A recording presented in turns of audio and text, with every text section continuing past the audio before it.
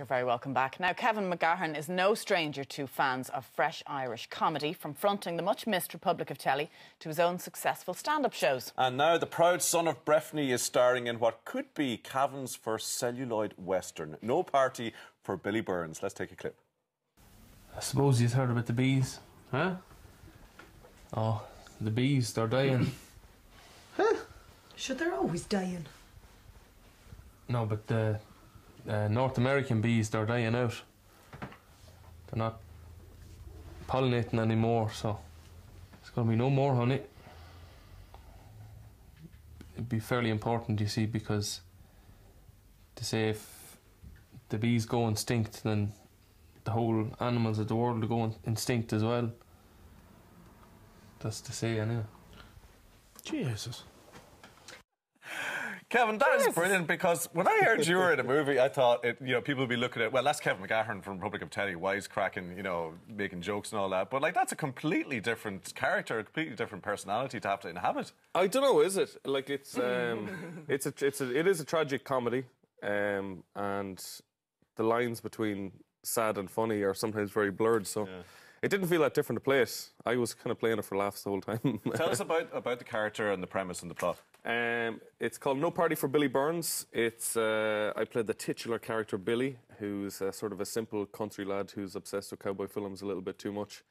He's living with his eccentric grandfather in a small town in Cavan, and kind of the trouble that goes with being a little bit different in a small town in the country, So it shines a light on younger people, I suppose, growing up in a rural town, first of all, doesn't it? Yeah, well, where we grew up, when we got out of college, it was suddenly like there's no jobs, and all the women left immediately. They're the first time. So, yeah, so you've got like just a town full of lads who are a little bit frustrated and trying to find some sort of outlet, for boredom. And, yeah, you do all kinds of silly things like race guards and getting fights outside chippers and that kind of thing. So Billy Burns is not necessarily an autobiographical character for you, but it's semi. It's one that a lot of people would relate to. Yeah, definitely. Well, yeah, definitely. I think if you're a little bit odd growing up in the country, you'll relate to it. Where does acting fit in with you now? In terms of is it alongside stand-up and alongside comedy, or is this it?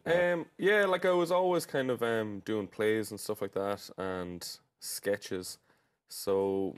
It was always kind of around in the realm of comedy. I love acting. I think acting's great crack.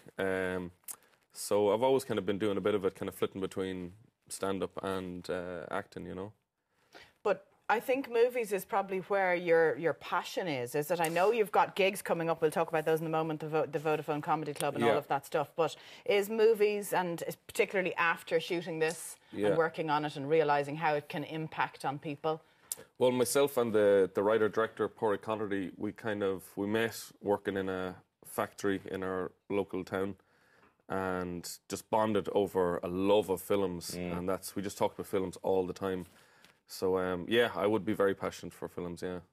And the thing about, we're going to be talking to the director and one of the stars of Pilgrimage, another new Irish movie, which is also in the Galway Film Fleadh. It's not as good as I heard. That's what I heard. Yeah, maybe go and see Billy Burns first. Yeah. If you have an extra tenner, have a look at that other film. But it's the cinematography of that one. It makes Ireland look different, look sort of cinematic and spectacular. And already, even in the little clips that you can see from the trailer there, it looks cool. It's got that sort of Western feel. Well, it does, and that's why, like, so many people in the country are obsessed with cowboy films, is because it kind of romanticises farming, and like the landscape of Ireland it's just so rugged and cinematic and rough and stony grey soils of Monaghan, it looks great on camera, I think it's the kind of footage when you're away. I know a friend of mine lives only in the UK, but when she sees a film like this, even a trailer... It's a single tear. Absolutely. It's just that draw for home, It just has a look, doesn't it? Definitely, yeah. Of home. Tell us about the Republic of Telly, because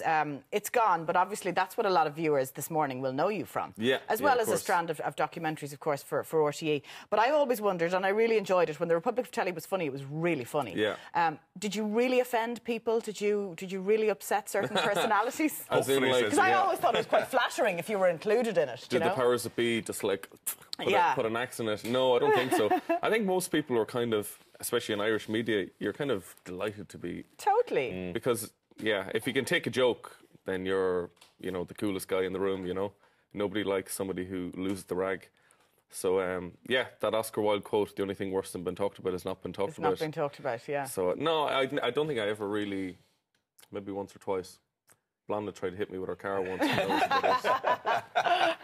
But I think that was, just a Monday morning. It seemed to me, Kevin, that Republic of Telly at its peak was a sort of a zeitgeist thing because it was sort of snarky, it was smart-arsed, it had that social media aspect with the spin-off videos. It seemed to hit a real nerve, which, I mean, I'm not second-guessing why RT had to make the decision to take it off there, but did you feel that working on it? That Kevin's wages, I'd say. Yeah, exactly, Kevin's lifestyle. I wanted an extra cup, and they were like, no, get out. It was kind of like the lad at the back of the classroom who's just making fun of the teacher the whole time. You did feel like the naughty boy in RTE, which is the lamest place to be a naughty boy. But I suppose it was of its time and place, I mean, I'm talking like it's like 1970s TV show. It was different back then. A year ago, 2 years ago. Get away with a lot more. But as well as that, so many other things were born from it, like the likes of Bridget and Eamon. Yeah, Bridget and Eamon and Damon Ivor and there's a couple of other ones. Rubber Bandits, they were going to be massive anyway. But Horsehead Side, I suppose, came from that. Horsehead Side was one of the skits, wasn't it? That was one of their, that was one of their kind of music videos came from that. Which was huge, so it was good as a sort of a stage for new talent and this kind of incubation chamber. So I don't know what's going to replace it. Hopefully that there'll be something else where young people can show off their funnies. Get an opportunity, Show off their funnies. You obviously are actor, stroke stand-up, and also documentarian, if that's a thing. Yeah, we'll try poetry next. Yeah, exactly. You had a fantastic series in the States last year, and you had this sort of moment in time thing again of being in the US in the year of Trump, in the year when all that was bubbling up. Did you realise something incredibly bizarre was happening? Yeah, I definitely noticed, like, it's obviously easy to talk in hindsight, but I definitely noticed like the news was not reflecting what the majority of people felt. Because obviously like in New York and San Francisco, the big cities, everyone's very liberal, everyone's very, Hillary Clinton. But in the rest of the country was just, I didn't meet one person who supported Hillary Clinton. The closest I came was a waitress in Portland who said, I probably will just because I hate Trump so much. But everyone was mad into Trump. It was a little bit frightening. They just want to change so much that they would vote for this this crazy pig's bladder clown. Yeah, but it was a brilliant time in the build-up, wasn't it? To be doing something like that over there. Yeah, definitely. It was like even going back now, those shows would have been completely different. Yeah. Is that something we can expect to do a follow-up?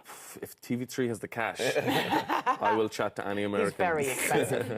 Suitcases for full of Is it camera 2? Yeah. TV3, can you get a close? Do your plea. Actually, not that close. This is early. Before you become TV3's Louis Theroux, give us just a reminder then in terms of No Party for Billy Burns. Galway Film Fleadh. That's next week, isn't it? Next week. It's sold out like immediately, so we're hoping for like a Dublin premiere soon. We see how Galway goes, but 13th in Galway, next Wednesday.